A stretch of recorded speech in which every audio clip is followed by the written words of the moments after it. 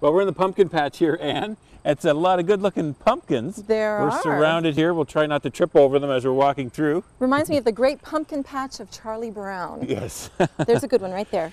Now these are kind of mini pumpkins. They're not the We're the gonna big. get a lot of pies out of this not guy. the big honking kind No. that'll win the big prizes for the But heaviest. He is a very attractive little pumpkin. He is. I Yeah. think he's perfectly formed and symmetrical. I think we should bring him home. We could do something with that, couldn't we?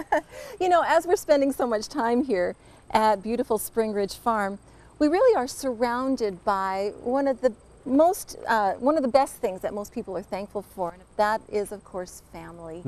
There are things for children, there are things for parents, and the corn maze, and the animals, and Kind of reminds us of when our kids were little, and we'd Yeah. take them to a place like this. Not so Yeah. little anymore. no, they're pretty big now. A little Eric, who's 6'7" now at 20 years old, he could look over top of the corn maze, I think, and, He wouldn't get lost. and find his way. That's kind of cheating. You know what?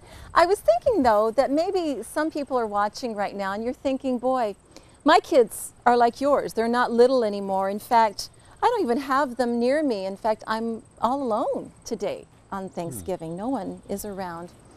I just wanted to let you know that you're never really alone. You might feel alone. You may be filled with more regrets than good memories. But you need to remember that God loves you and He is there with you.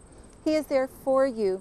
And even if you feel like your heart is broken and no one cares, God does. In fact, in the book of Psalms, Psalm chapter 37, verse 18, the psalmist said that God is close to the brokenhearted. He rescues those whose spirits are crushed.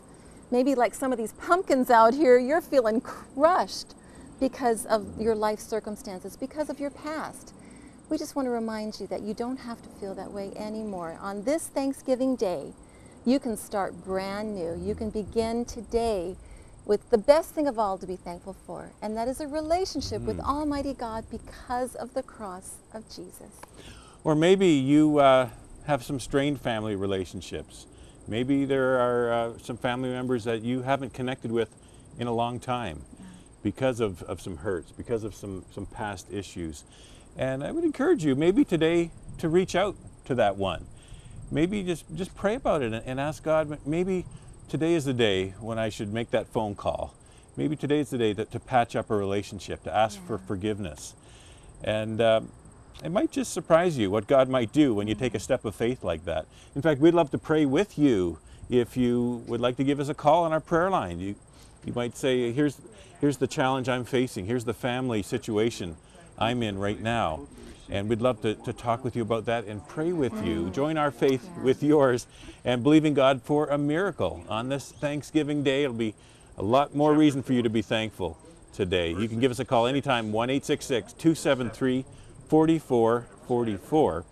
And it's always a privilege for our prayer partners at this end of the phone to chat with you and to pray with you and bring your needs to God.